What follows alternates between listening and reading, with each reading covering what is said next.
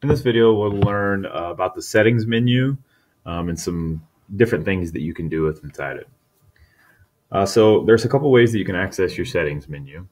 The first way is down by your clock. If you just click in that area, you'll see a gear that says settings. You can click that and that will launch your settings menu. Another way is if you just go to the internet. So we're going to click the little Google beach ball looking thing, the icon. And if I bring up the internet, there you have what's called a hot dog menu right underneath your X, those three little lines. If I click that and go down to the word settings, it's going to bring me to the same exact location that I was a second ago. So what are some things you can do inside here? There's all kinds of things you can do. We're just going to go through a few basic ones. The first one is setting your Wi-Fi network and choosing it.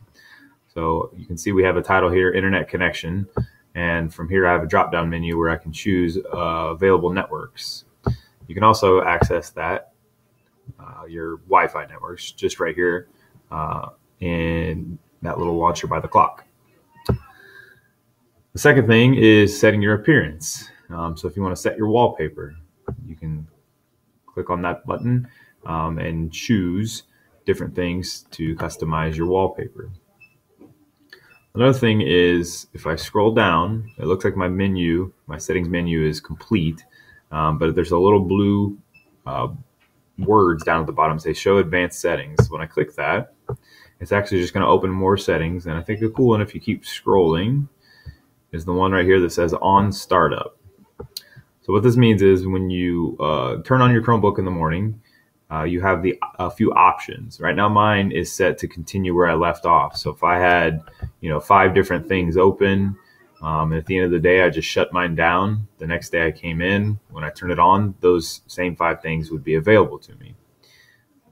You also have the option to set it to specific pages. So let's say it's when you come in, the first thing you do is you check your email, or you go to a specific website, or you go to your drive, and it's just part of your morning routine. You can set those pages if you click the word that says set pages.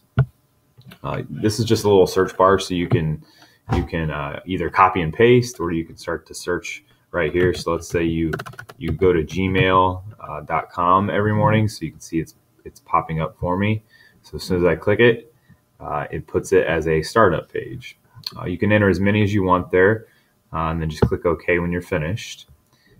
So the next time when you boot up your computer, it will open up as a tab at the top. One thing about the settings menu, every setting menu is different. So I guess the tip would be when you make a change in a settings menu, no matter where you are, look for a save button, either at the top or the bottom. In this case, there is nothing to save. It does save automatically. But again, certain setting menus, depending on what application you're in, you do have to save. So I can just X that out. But before I do, I wanted to show you one other thing. Another feature in the settings menu is a search bar at the top. So let's say you come back in and you couldn't remember where something was. So if I just search for setup, startup, not setup, startup, it's going to find those words startup for me in the settings menu. And that goes for anything. Maybe you get a pop-up about cookies and you don't know where that is. It's going to show you where the word cookies is layered in the settings menu.